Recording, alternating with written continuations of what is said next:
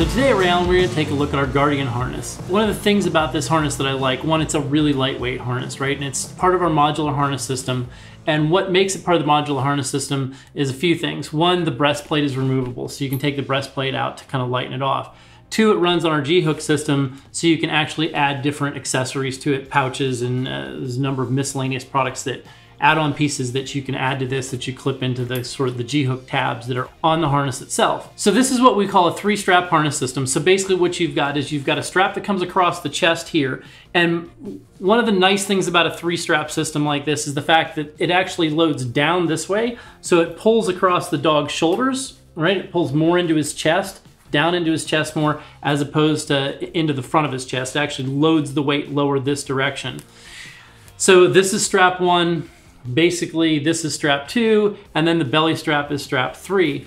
So when you look at that, each one of these pieces of webbing is tied together. So this piece of webbing is actually stitched into the handle, that's stitched into the D-ring, that's stitched into the side piece. So the webbing is actually what makes up the structure of this harness. There's never any fabric that actually holds the harness together.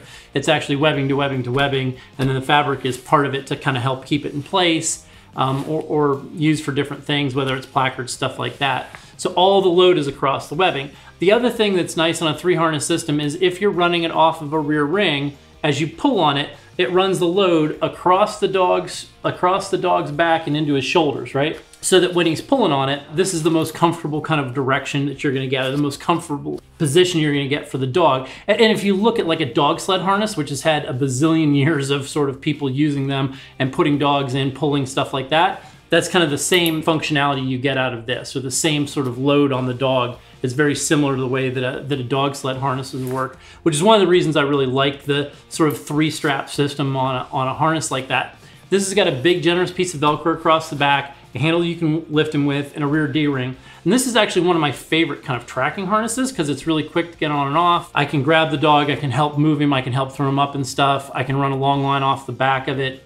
And it doesn't get tangled up in him very easy. It doesn't weigh much, so it's not something that I'm putting a lot of weight on him. So if we're out and it's 90 degrees and we're out tracking, you know, this is one of those things that it just doesn't take up much weight. It doesn't add a bunch of insulation to him, nothing like that. It doesn't compress a bunch of hair because, you know, the hair is kind of what helps keep the insulation factor going. It's just a nice minimalistic harness that you use day in and day out. And then, like I said, you can add different pouches to kind of turn into a backpack, and we have some flotation stuff and a bunch of other things that sort of clip into this G-hook pieces here. This comes with GT Cobra buckles. These load rate at like 600 pounds. V-ring in the back, you know, nice strong piece of V-ring. The girth size is 24 to 35 inches. It's type 8 webbing, so this is a mil-spec load rated webbing. It's actually technically a jump rated webbing, not that I would be leaping out of anything with this, but the webbing is, you know, really heavy and still pliable and that sort of thing. It comes in coyote and black, and that's kind of the Guardian harness extravaganza here at Rayon, and hopefully you'll see a potentially destructive testing video on this coming up soon. You can find it at rayon.com.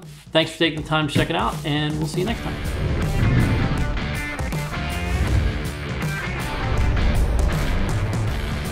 Wow.